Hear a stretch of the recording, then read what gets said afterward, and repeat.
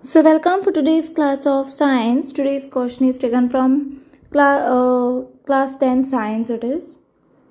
So today's question is oil and fat containing food items are flushed with nitrogen.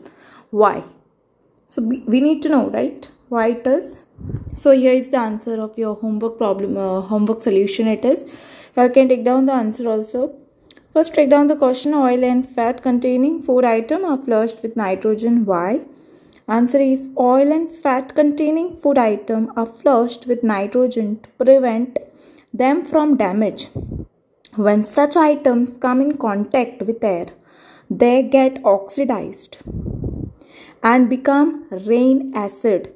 Their smell and taste changes. So what happens when oil and fat containing food item are flushed with nitrogen?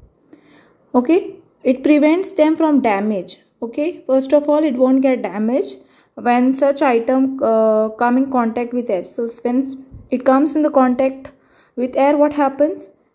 It get oxidized. Okay, and it becomes the rain acid. So their smell and taste will also change. So I hope you have understood. And thanks for watching. If you all have more homework problem, I can give you all the solution of your answer, question. And thanks for watching. If you have any doubts, queries, you all can comment below. Don't forget to like, subscribe my channel and share with your friends. Press the bell icon for more updates.